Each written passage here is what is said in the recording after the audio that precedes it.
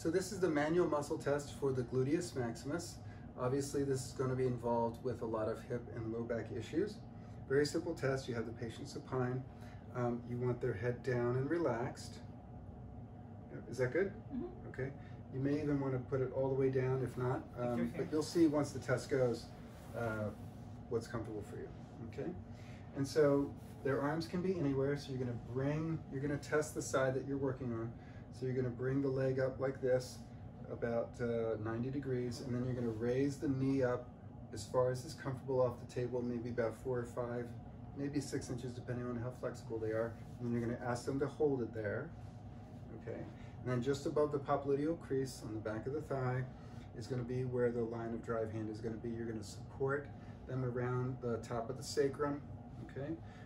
Maybe just inferior to the lordosis of the back, so maybe L4, L5, S1. And I'm going to be pressing down towards the table, and you resist, and resist, and resist, and resist, and relax. Okay. So most people going into this test think that they're going to test weak, but actually quite a number of people are going to have relatively strong gluteus maximus muscles. So again, we're going to be doing it from this side, so bring your leg up.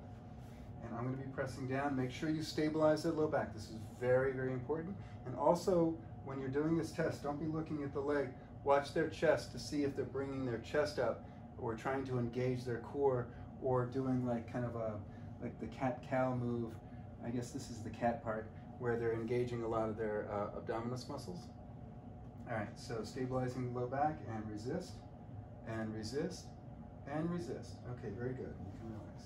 Yeah, so again, watch to see if the patient is kind of flexing like that because they're recruiting their abdominal muscles to try and make up for a weak low back muscle. So this is the manual muscle test for the gluteus maximus.